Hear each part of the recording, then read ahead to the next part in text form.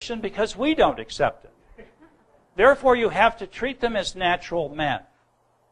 What did he mean by that? You need to treat them through their reason.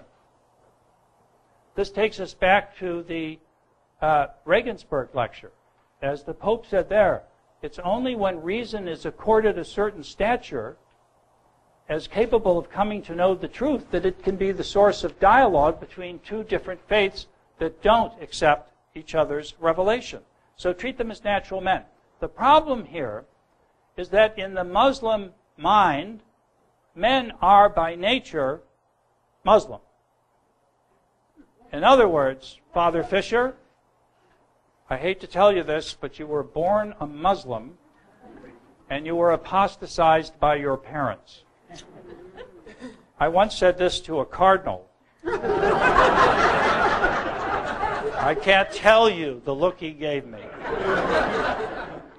Therefore, someone does not so much convert to Islam as they revert to Islam, since Islam is known as, by Muslims, you are spared by penance, the Din al-Fitra.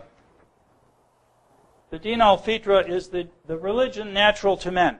So, you've heard in Western philosophy all of these speculations about man and the state of nature. Well, in the Muslim world, we're all Muslims.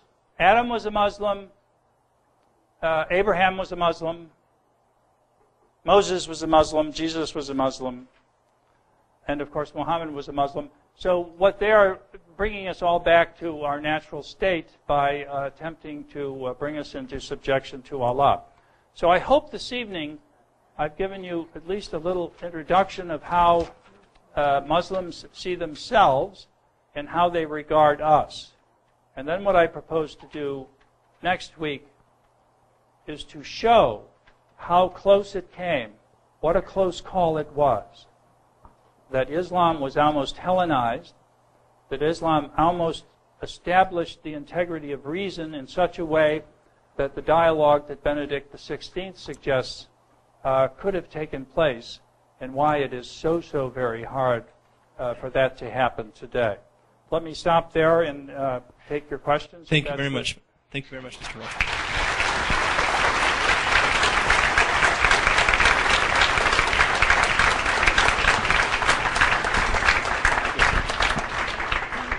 We're going to take our usual break. Thank you very much. Mr. Reilly, one of my favorite movies is The Young Lions, in which Marlon Brando plays a Nazi officer who genuinely believes in the early frames of the movie that he's fighting for peace. How does the salam that you describe in your lecture differ from the peace sought by Nazism or Stalinism or any other totalitarian system that we've experienced in the 20th century? Well, I think you could go back and simply examine what happened in the areas of the world over which that rule was extended. And I think I mentioned to you what happened to Christianity in the Middle East and North Africa. So I'm not to call something in the 9th century totalitarian could be slightly misleading. It certainly was intolerant. As dhimmis, you were not allowed to ride a horse because that was a noble animal. You had to ride a donkey, which was unclean. You couldn't have a leather saddle. You had to have a wooden saddle. I won't go into all of that. Unfortunately, what has happened today, which may be closer to an answer to your question, is that you've had a conflation of Islam with Western totalitarian ideology. Again, to build some suspense for next week, I've also had the opportunity of teaching Muslim officers in the National Defense University, and one of them said to me, he was a very pious Muslim, he said, what Osama bin Laden says is 90% right. Any Muslim would say, yes, indeed, that is Islam, that's our religion. It's the other 10%. And I'd say, well, Colonel, where does the other 10% come from? That's what we need to look at. And if you read the Islamist authors, like Maududi and Qutb, it comes from Western totalitarianism. It comes from Lenin and Marx. It comes from the Nazis, whom they openly imitate and admire. So the question then arises, with everything that's on offer from the West, why of all things would they choose to imitate this horror? And that's what drives you further back into the nature of Islam. By the way, Father over there asked me to, if I gave the impression when I was talking about Islamic revelation, I meant by that what Muslims believe to have been revealed. I certainly don't believe Islam was a revealed religion. I hope that is very clear. Also, I should make clear that there is a brochure for the book out on the table outside, in case any of you... Mr. Reilly, do Muslims believe in the soul, and what role does the soul play in their life?